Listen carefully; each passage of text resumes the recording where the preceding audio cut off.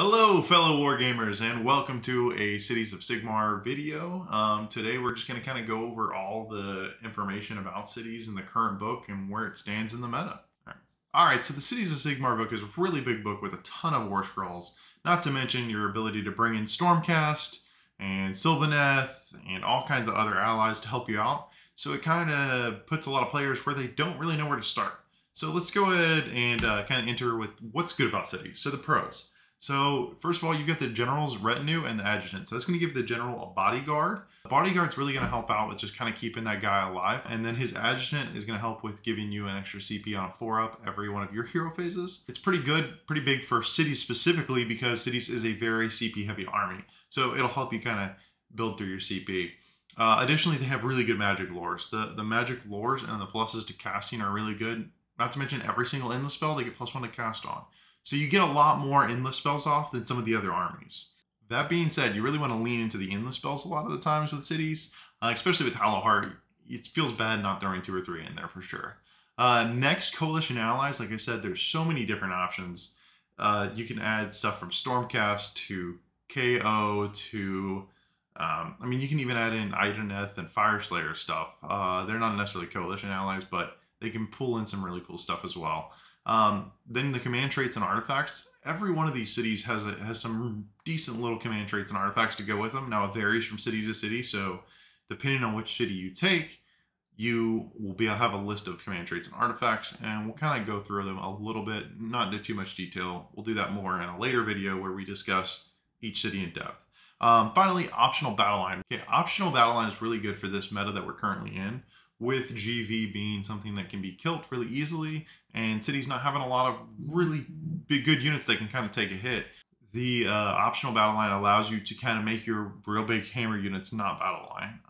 Obviously you can't triple reinforce, but it kind of keeps it from getting killed too easily. And again, with some of the optional battle line, a lot of it's mounted stuff too, so now you can possibly go in and only have 1, maybe no units of GV. Alright, what are the cons of cities? What's bad about this? No angles. Nothing in this army can take a hit. There's some things that are like okay at taking a hit, but still they're not great.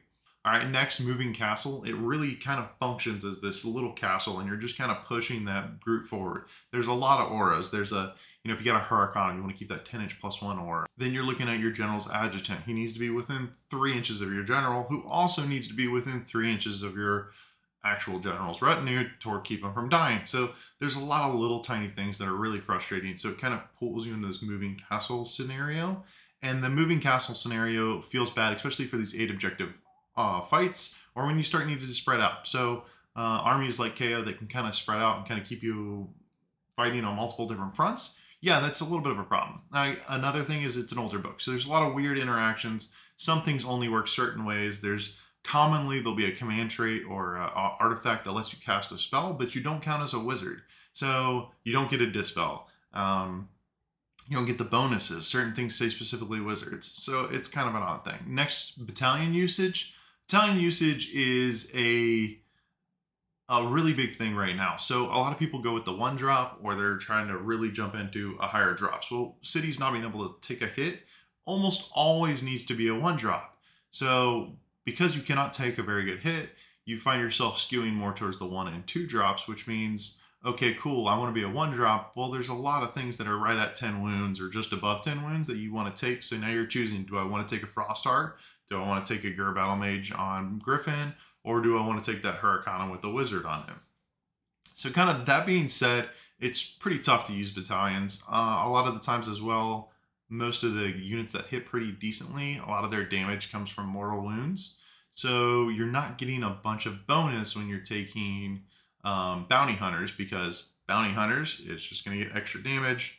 Cool, yeah, it's nice and all, but it's not really 100% efficiency as opposed to like a protectors and bounty hunters, right? So next, there is no real obvious easy efficiency pieces. So that being said, there's no unit that you can kind of pick up and go, cool, this is hard to deal with. There's no Nurgle flies that just sit there and go, okay, cool, I'm walking forward. Good luck killing me. You can't just, pull like a Fire Slayer's thing where you just spam a bunch of guys, or even Ghost, right? You can't just spam a bunch of stuff and kind of sit there. You really need to play off of the bonuses, and that commonly means that there's only 1 strong unit per phase or or per turn for you for your enemy to have to deal with. So yeah, like, hey, okay, maybe I've got 2 big blocks of hammers. Well, only one's getting all my buffs. Makes it a little weaker, right? Okay, so what's really good as far as units in here? So up here, I've got the casters, of course. I've got the Sorceress, the Battle Mage, and the Huracanum. Sorceress, it's really easy for you to get the 2+ to cast. You just kill one of your Dread Spears. Great. They're one of the best battle line in the game as well for cities. Cool, kill one of them, +2 to cast. I'm casting an endless spell, +3 to cast. Amazing. The Battle Mages are kind of the same way. They've got a pretty good list of spells. If you take the Gur Battle Mage, he gets an innate +1. If he's near a Huracanum, he gets another +1. You know what I mean? So you kind of build those little stacks up, or those little bonuses up, stack them up, and you end up with really good casting. The Huracanum itself also gives himself a +1 to cast, and then he's got a pretty good repertoire of spells. Both of his spells are really good. A Rune Lord as well is a fantastic thing. One, it's a priest, right? When you come against Fire Slayers, at least you get a chance to get rid of that stupid, pesky priest spell that he dropped, you know, the Endless Invocation, or maybe it's against Daughters of Cain, right? And you want to get rid of that invocation? Cool. The Rune Lord gives you a chance to do that. That's really nice. Additionally, he's also a Unbind, so he gets an Unbind at +2, which is a fantastic thing. Give him an Arcane Tome.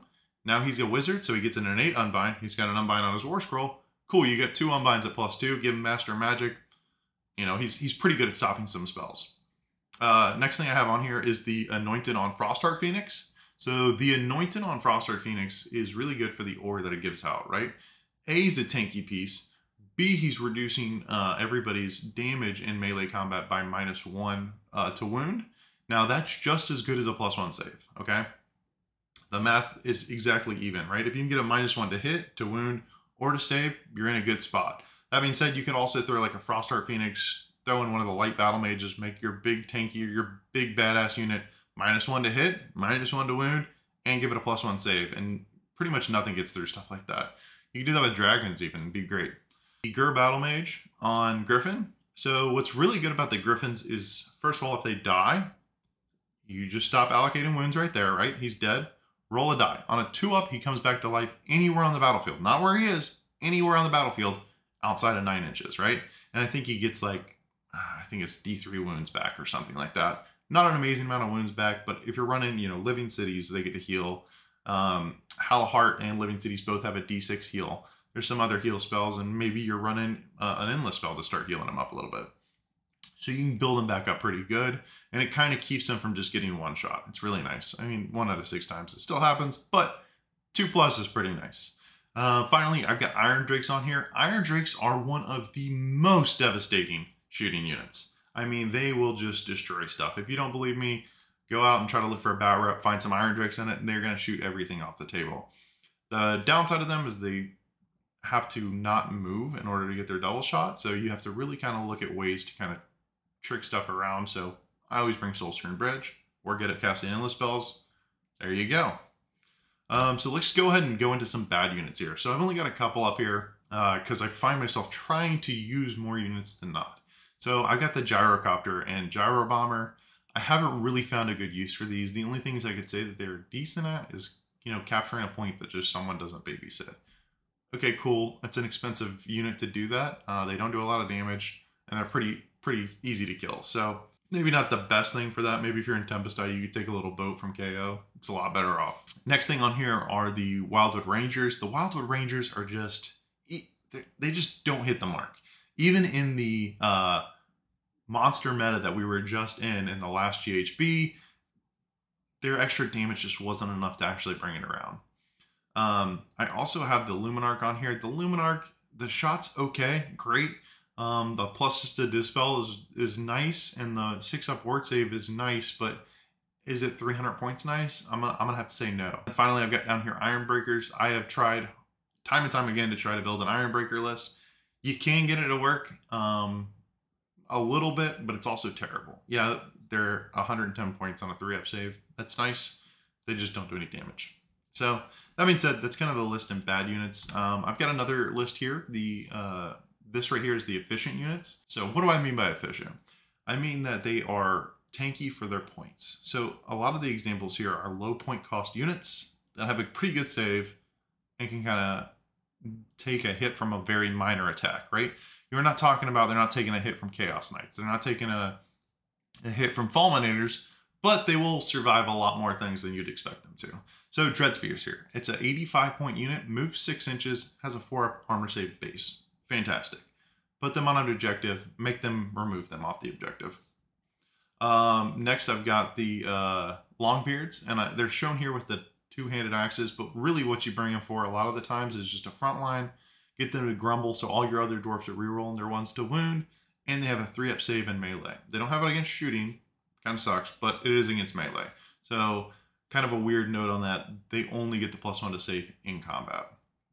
Then we got the Drakespawn Knights. Drakespawn Knights are just a great base 4-up. They've got a decent move with 10 inches of movement. They can charge in, do a little bit of damage. They're not amazing, but again, you get them there for being tanky. You can have them go into another screen. They might kill, they might not, but guess what?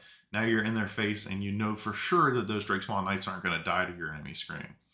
Finally, I've got Wild Riders on here. Wild Riders are great. They're only 120 points. They are fast as can be, but they are a literal glass cannon. They can't take a hit from anything. They're really good at picking up other enemies' screens, though. They do pretty good. I've used them quite a few different times, and they pretty much kill all the minor things that you have to deal with. Not to mention, both of those units have banners, so you can get the city's battle tactic really easy. The Hammerers as well are just a unit that have a lot of output. They only have a 4-inch move and a 4-up armor save, so they're not that tough. They don't get around the board, but they do have a really good output. It's really easy to get them to get an extra attack or two, depending on what type of heroes you bring as well. And finally, honorable mention is going to be Flagellants. They don't have any save. They're like 80 points. They move 6 inches, bravery 8. Guess what they do have, though? An easy battle tactic. Their battle tactic is you just bring an 80-point unit of this for a battle tactic. That's all you're using it for. So what it does is it goes, okay, cool, I'm not an objective. I'm not in the enemy territory. Can I do either of those things? Cool, easy battle tactic, done. Don't even have to control the objective. Just get on it, get the battle tactic. Next up on this list, I have good Stormcast units. So every single city's army, except for maybe one, can take Stormcast units. So incorporating them into your army allows for a lot of really cool things. So I've got the Stormdrake Guard here because obviously dragons are dragons, right? They're good. Next, I've got Longstrike Crossbows, excuse me.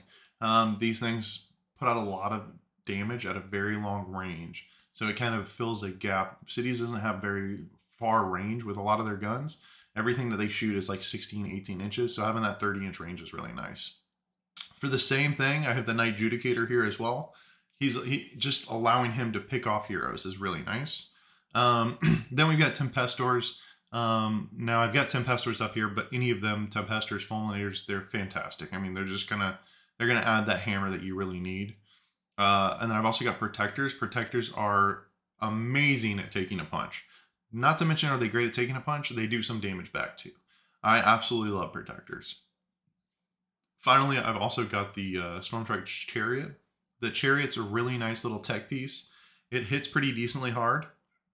And on top of that, it can kind of be your front line and basically allow you to kind of get you some breathing room and throw a couple of those out and kind of let your army kind of fill into its spot and deal with what it needs to deal with.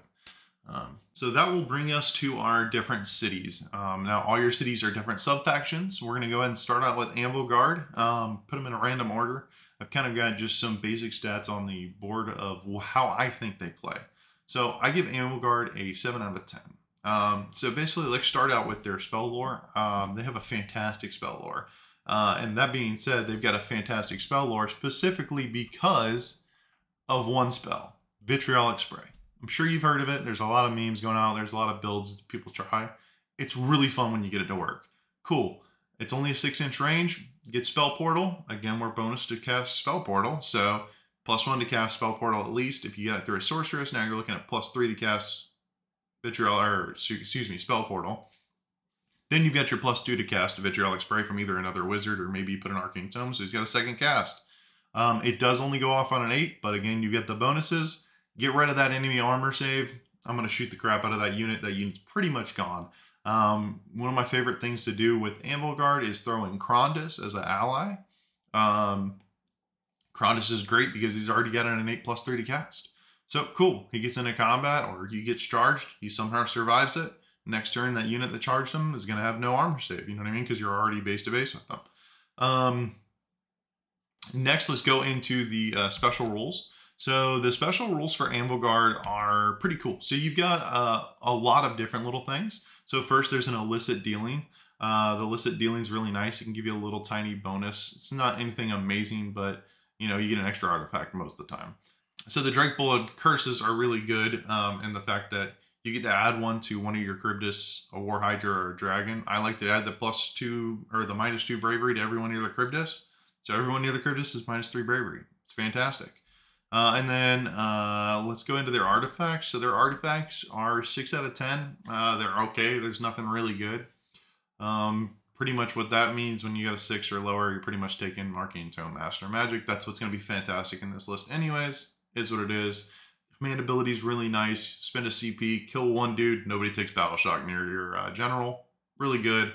And then the actual command traits in the Anvil Guard list are terrible. I gave them a 4 out of 10. There's nothing really great to speak of. But you do have options to get Master Magic, and that's where a lot of people will choose. Okay, for our second city, we're showing off Excelsius. Now, Excelsius is kind of an interesting city. I've played around with a few different options from time to time. But let's go ahead and get into their spell lore. Their spell lore is pretty much terrible.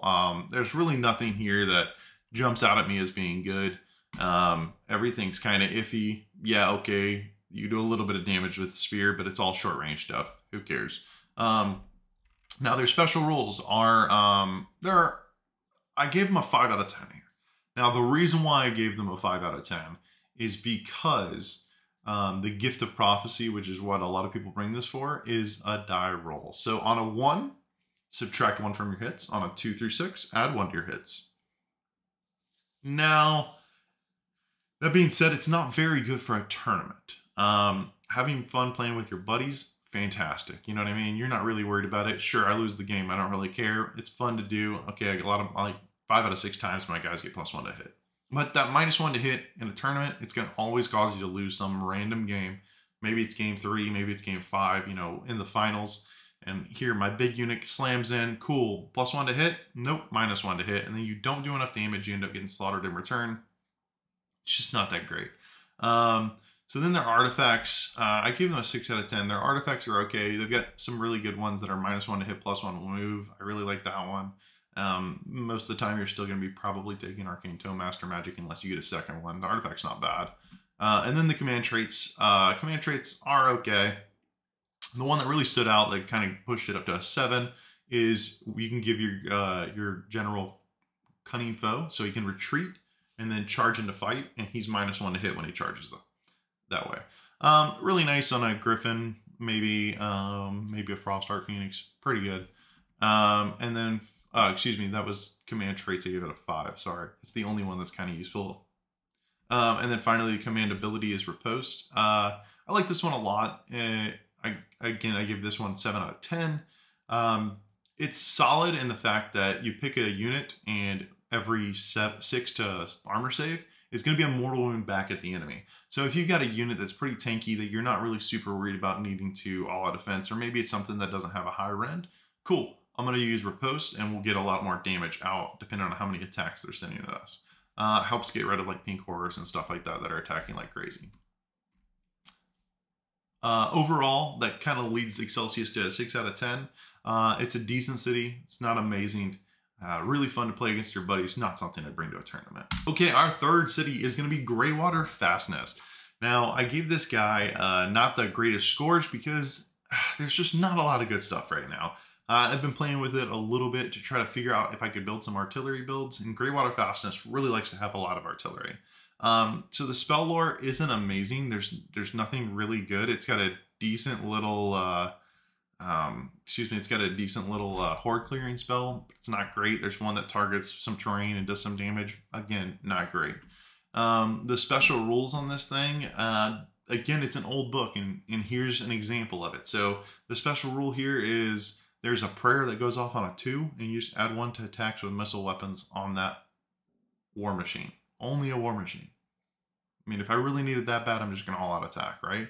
Why would I need to bring a priest and cast a prayer at the same time? Let me just all-out attack. It's fine. The other rules that are pretty nice, I guess. The other special rule for Greywater Fastness is the home of the Great Ironweld Guilds, and that allows you to bring another piece of artillery. Again, the artillery aren't very good. They're not amazing. Yeah, cool, I can bring 5 of the, what do you call it, organ guns. Cool, I got 5 organ guns. It's not going to cut through very much. Next, going into the command ability for Greywater Fastness, I only give this a 2. So basically the way it works is you got to pick handgunners or iron drakes, and you add 1 to hit. Cool, we've already got all-out attack. I don't need a special command ability. Maybe if you want to shoot 2 units, but handgunners already get a better ability from a free guild general, and then iron drakes, you're going to need a rune lord to buff up their Ren, so you're only really picking 1 unit. So picking 2 units doesn't help you in either scenario. So the command ability is pretty garbage. There's some very niche uses for it, so I gave it a 2, but it's still pretty garbage. Finally, the command traits. I gave them a 6 out of 10. I mean, they're okay. One of them lets you get an extra CP on a 4-up. That's nice, you know what I mean? It's not terrible.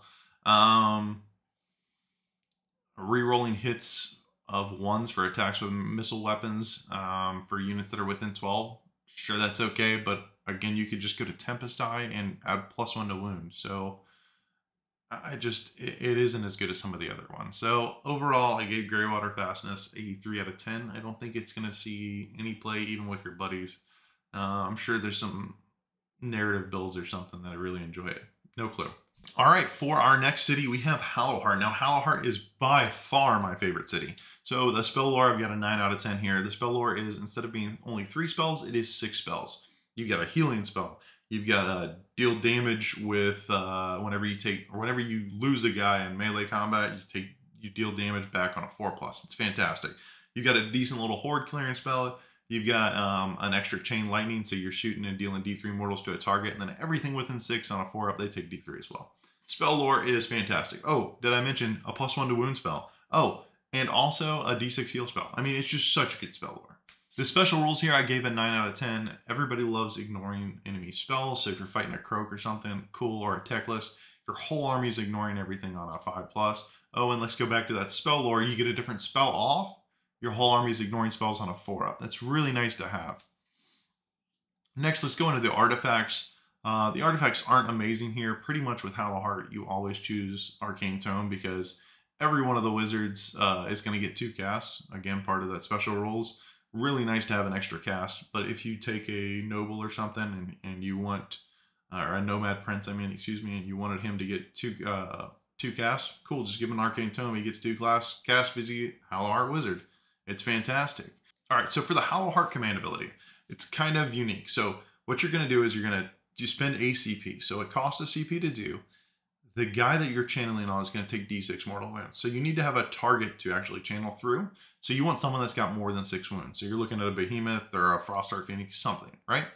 If those wounds are negated, it doesn't give you the bonus. But however many wounds the model actually takes, you get a bonus to casting for everybody near him. Now, this does not include the model that took the damage. So if you have Frostheart Phoenix, take 6 wounds, roll a 6, and you're like, cool, I'm going to make my 4-up ward saves.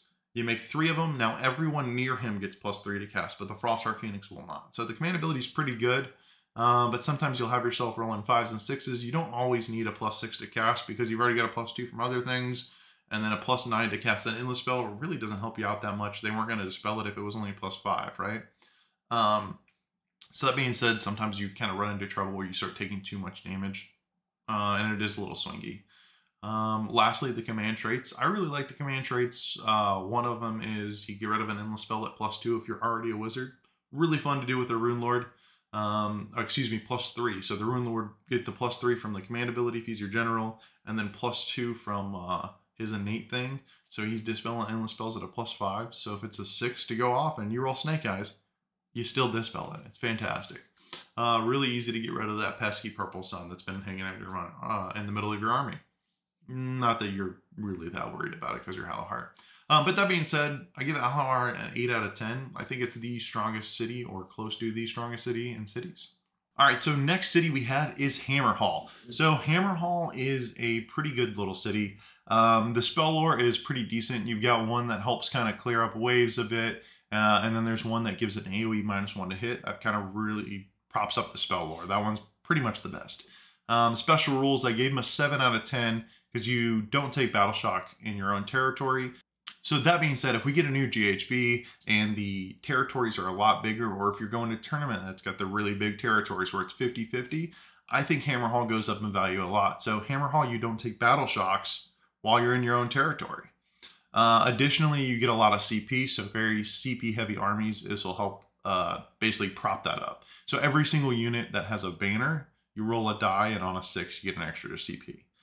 So it kind of helps build everything up. And that doesn't have to be used. It's not like the heroic action where it has to be used immediately.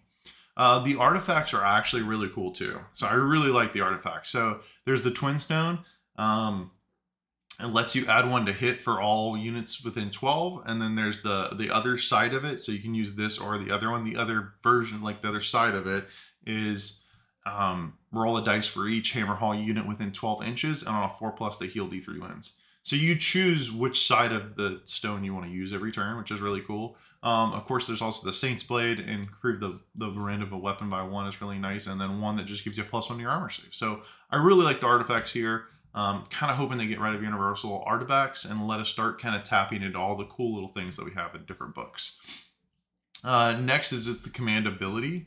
So the command ability is fantastic, but I only give it a 7 here. Command ability lets you fight twice. Okay, why does it only get a 7? Fighting twice sounds amazing. Well,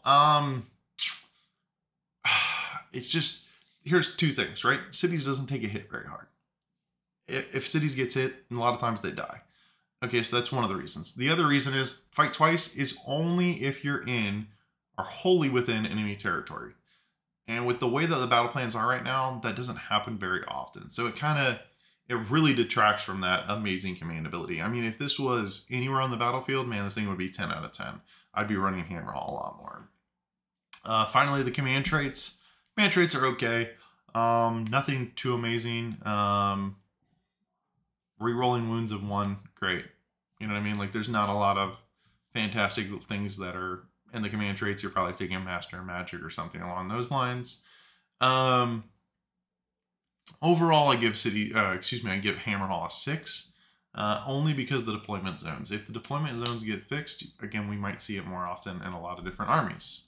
All right, for our next city, we have Harkuron. So this city is basically, don't want to play with Stormcast. I want to play with Daughters of Cain as my allies. So with the city, you can bring 1 of 4 of your units Daughters of Cain. So the spell lore is really freaking good. And the reason it's so good is it's got Vitriolic Spray again. We've discussed that previously. Amazing spell. And then on top of that, there's 3 additional spells. So it has a 6 spell lore, which is just really strong. A lot of different options, a lot of different things you can build into. The special rules are also really good for Harkuron. Again, you're able to choose more Daughters of Cain stuff, and you get a cool little prayer that lets you get double hits. It's basically like all-out attack. So you get 2 hits on a 6. It's not amazing, but it's good. The artifacts in this thing aren't the greatest. Like I said, I've got them as a 5 out of 10, which means you're probably taking Master Magic and Arcane Tome, or maybe, just an Arcane Tome for a year. Finally, we've got the command, or next we got the command ability. The command ability is Make an Example of the Weak. It's the same as the other one. You kill 1 guy and everybody within 18 inches of that unit doesn't take Battle Shock. I mean, that's fantastic. Gets you, it's not like they just don't have to take the shock. You know what I mean? So you don't have to worry about anything. Ghost, nothing. Don't care. And then the command traits, like I said, aren't the greatest. Kind of leaves you taking maybe like, again, Arcane Tome, Master Magic is probably the best way to go.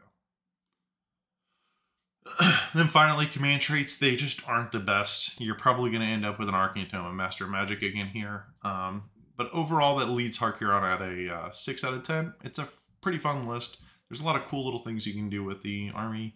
But again, it's not the most powerful. You're not going to see it all over the tournaments. All right, for our next city, we have Misthaven. I believe that's how it's said. For its spell lore, 0. It doesn't get one. I don't know why.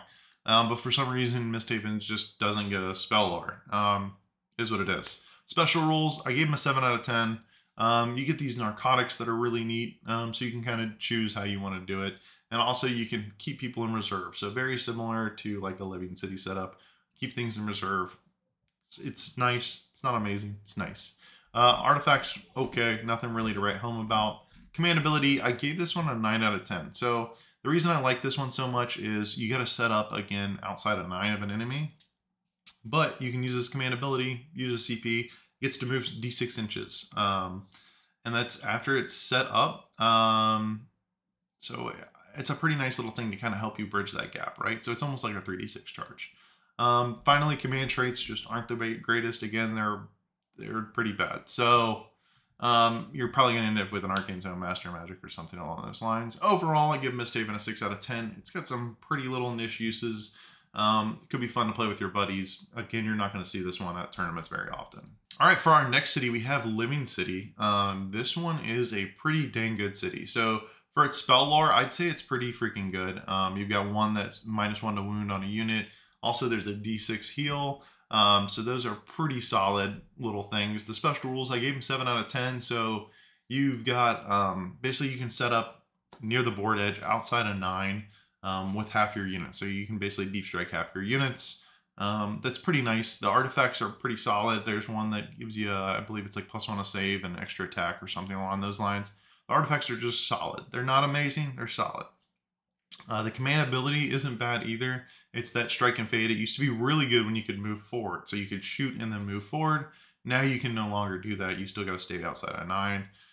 So it's been nerfed a decent amount. I'm kind of glad it did because it was really awkward. And then finally the command traits they're okay. Nothing really to write home about. You're probably going to be taking an Arcane Tome, Master Magic in this army as well. But they're not bad. So overall, we give Living City a 7 out of 10. I don't know if I said this earlier, but in their special rules, they also heal 1 every single time in your hero phase. So every model heals 1, which is really nice. So if you're running, cavalry or heavy cav, stuff like that, monsters, does really good into them. Okay, now for one of the other cities that I think is one of the better ones, of the Phoenicium. Their spell lore is pretty solid. Allows you to heal a few units. So everybody within 12 inches that's visible to them gets to heal D3. That's a pretty nice little spell. Subtract 1 from bravery for everything near you for enemies. Not bad either. And then finally, the Amber Tide, half a unit's move characteristic at an 18-inch range. Isn't bad. So it's a pretty good little spell roll. The special rules for this one, I kind of gave it a 6 out of 10. So for the special rules, you're getting, all your Phoenixes get an extra wound. That's pretty nice. So for your special rules, you're also getting +1 to hit and wound for attacks made with melee weapons by Fennecrium units, as long as one of your units has been destroyed in the same phase. So that just innately happens. So this is why you see a lot of times assassins. The assassin pops out. A lot of times they want to kill the assassin because the assassin will put out good damage. If they kill the assassin, everything else gets +1 to hit and wound. On top of that as well, you can use its really good command ability where you pick one Frostheart Phoenix or a Flamespire Phoenix, and everybody within 12 inches, when they die, they get to fight. Okay, cool. What do you kill first? Do I kill this or this? Everything's fighting on death anyways. I don't really care. You know what I mean? So you're almost playing that attrition role in melee, and it's really nice setup. I'm sure we're going to see more Fennecrium list here soon once we rotate into the next GHB style. The artifacts here, they're okay. Personally, my favorite one is the Phoenix Fire Ashes. So basically, whenever you make a 6 to save, you can heal the bearer a 1 wound. So you put that on your Frostheart Phoenix. Every time he rolls a 6, he gets to heal 1 instead of take 1. So pretty nice. Let's just adds to the longevity of the Frostheart Phoenix because it really isn't that tanky wounds wise, but it helps keep it alive a little longer. Finally, command traits. The command traits in this army are okay. One that's decent is no battle shock within 12. Cool. Not amazing, but it is solid. And then there's some other stuff that gives you a few more attacks, but a lot of times the city's generals aren't really the ones that are wanting to attack a lot.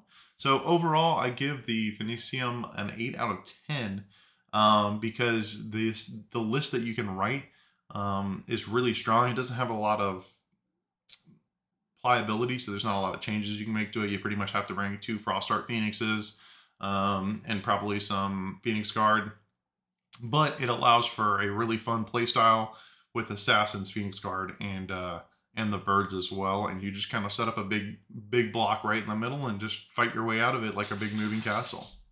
Okay, for our second to last city, we have Settlers Gain. Now this one is located in the Teclis book, so it's not going to be in the original cities book, and there's a lot of them that are like that are rotated out and about. And feel free to ask if you want to know where the city comes from. So the spell lore in this one is a 5 out of 10. It's not a great spell lore, but because you are allowed to take elves, so you're allowed to take the Lumineth, you kind of have access to more spellcasters. So every unit you incorporate in, a lot of times those Lumineth have spellcasters as well. So I give it a 5 out of 10. I mean, it's an okay spell lore. It's nothing amazing. Maybe you probably want to use those wizards to cast endless spells and stuff like that. Special rules, I give it a 7 out of 10. You can pull 1 in 4 units from Lumineth. So these are not exclusive again, like the Harcuron one. This one is 1 in 4 can be from Lumineth. 1 in 4 can also be from Stormcast. So only 50% of the units have to be from the city's book. So it's kind of cool. And then on top of that, you can add 1 to casting for all wizards and our college arcanic wizards in the city. And then you also get an extra artifact as long as it goes on a college arcanic hero or a free guild hero. So you normally want to bring a battle mage anyway, so it kind of allows for you just getting a free artifact on them. Next, let's go into the artifacts. So there's actually 6 artifacts to choose from. And they're pretty good. A lot of times with this army, I like to bring a arcane tome on one guy for the, an extra cast, and on the other guy, you bring the silver-plated wand, which gives him a second cast. So you end up getting a lot of different cast off. Obviously, there's armies that it's bad into. Khorne, if you're rerolling all your casts and stuff, feels bad. But it is what it is. It's a fun little list. It lets you bring your Lumineth army with your city's army, with your Stormcast army, and just have a big, fun blast forward. I made a fun list earlier where it's got 20 protectors and a bunch of the sentinels behind it, and then just minimum battle line. Just something fun, cool. Get through my protectors while the guys shoot at me. It's a great little list. All right, so for Settlers Gain, I gave the command ability 2 out of 10. Now the way it works is you pick 1 Lumineth hero. You probably aren't bringing Lumineth heroes, but let's say you did. Pick 1 of them, and then all free guild guard or collegiate arcane units within 18 inches of that don't take a battle shock test. It's pretty useless most of the time. Very rarely will that actually come up. Finally, the command traits themselves. They're not that great. You're probably taking Master Magic just so you can reroll some stuff. There's one that gives you a 4-up command point that's common in City's book. But overall, I give Settlers Gain a 6 out of 10. Okay, for our last city, we have Tempest Eye. Now, Tempest Eye is such a cool city. I'm telling you, it is one of my favorites. So, Tempest Eye, we're going to go into the spell lore first. Spell lore, I gave it a 7 out of 10. You know why? You get 1 spell in there. It's not the easiest spell to get off. I think it goes off on like a 7 or an 8. But it gives everybody in an aura +1 attack. So, yeah, those Drakespawn Knights, or the Stormguard Knights, excuse me, that are riding Drakes. Yeah, the rider and the guy below gets an extra attack. There's a way to bring a Tempest Eye list that's got 8 dragons in it. It's pretty fun to do. Okay, let's jump into their special rules. Why are dragons good into Tempest Eye as well? The whole army gets +1 to its save turn 1. The whole army. So a lot of times not that much is going on in turn 1, but having that +1 save is really good. If you're a heavier drop list, and this is one of the ones that I feel a little safer doing a heavier drop list, you can just run everything forward and say, okay, come fight me. Right now I'm buffed. My whole army is +1 to save. Let's go. Additionally, the whole army gets to move +3 inches. So you can really just posture and really take board control turn 1. It's really nice. Make them dig themselves out of it. It's one of the few cities armies that can play ahead and make them respond to you. Next, we have the artifacts. So the artifacts here for Tempest Eye are pretty freaking good. So there's one that just lets you not take a battle shock. There's another one that gives you a CP on a 4-up. And then there's another one that lets you reroll charges. All 3 of them have their points and uses, and you can make a list like where you're using all of them.